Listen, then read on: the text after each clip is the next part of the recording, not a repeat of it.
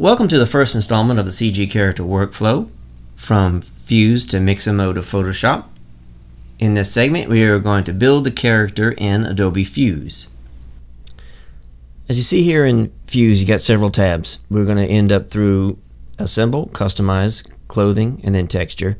But at first here in Assemble we're going to go through Head, Torso, Legs, and Arms. Let's begin with the head. As soon as it comes up, you see that you've got several choices to move about the workspace to view your character as it is built. The pan and zoom, rotate and zoom camera, and center camera. So with the rotate and zoom, I can take a look at how it's shaping up. Next, I want to choose the torso. And as you choose a torso for your male or female character, make sure you follow with the same leg and the same torso. They're all labeled.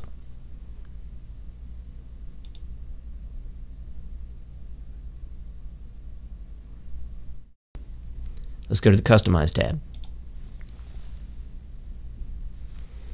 With each tab of the character, you have endless possibilities for tweaking the physiology of your character. Give it some time, play with it, and customize your character just like you see fit.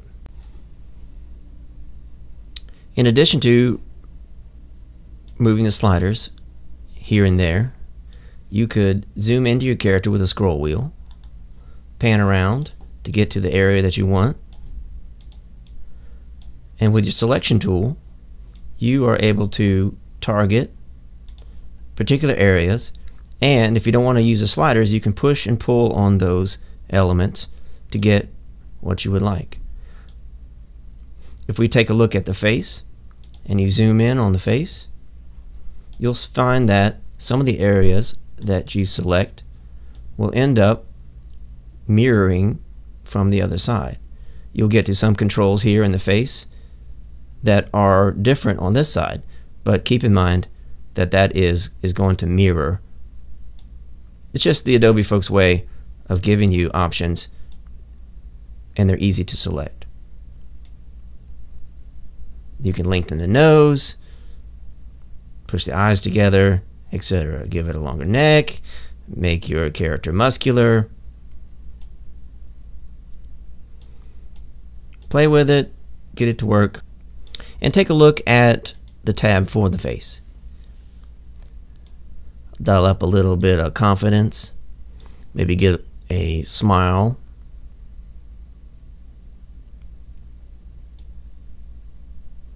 And perhaps a little bit of a mouth open, showing some teeth. She's got that confidence, which is going to be important for later in the process if you use Fuse to put upon your comic book cover, etc., or to draw from. Then you got this nice expression for the moment and the story you're trying to tell. So now it's time to go over to the Clothing tab. For my demo character, I'm going to choose the moto jacket.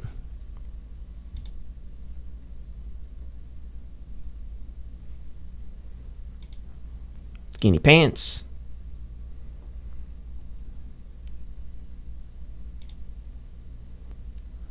Maybe some saddle shoes, Oxfords.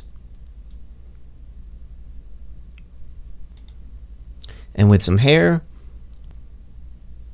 these things we can change color in a moment. You guys have hats, I wear beards. Why not?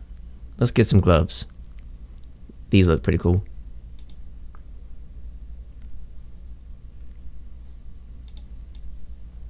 Take a look, ready to go to the Texture tab. Over in the Texture tab, you click on a body part. Lots of choices. The one thing that you want to do in each one of the selectable areas, shoes, gloves, etc., and hair, you want to ramp up the texture to be 1024. Hair, jacket, accoutrements. This will make your print resolution experiments inside our class a little bit better. Let's use the shoes as an example to customize some of the parts and pieces. We see we have the main leather. I've got a theme later on with red accents. So I'm going to give her some outlandish red shoes. You guys can dial in RGB values if you want to.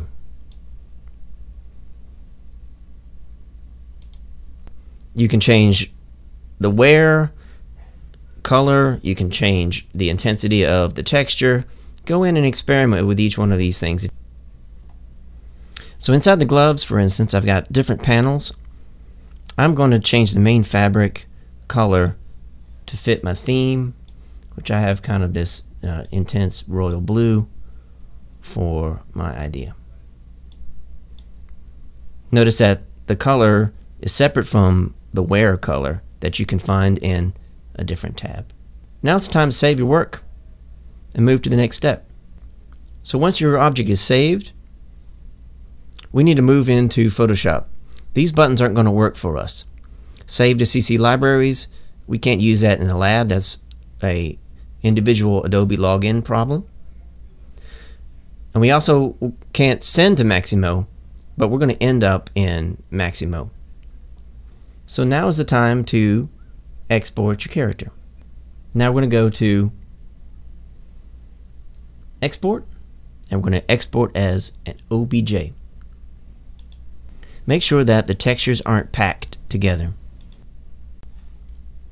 Before you go straight to export, you need to make sure that you have an organized system so that when you package, this dump of files isn't spilled out into a collection of other files.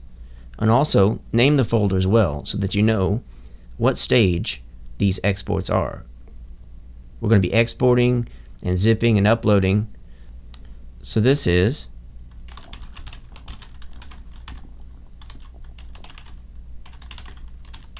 Demo Lady export from Fuse.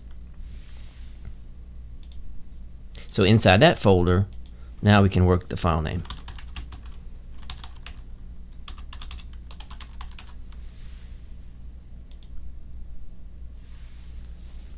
This will take a moment. Let's see what we got. Here's my folder. I know where it's going, where it's coming from. Inside here are all my textures.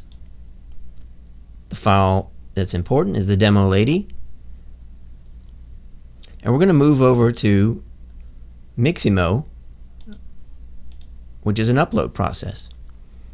So we have to zip this folder. Make sure it's the .zip.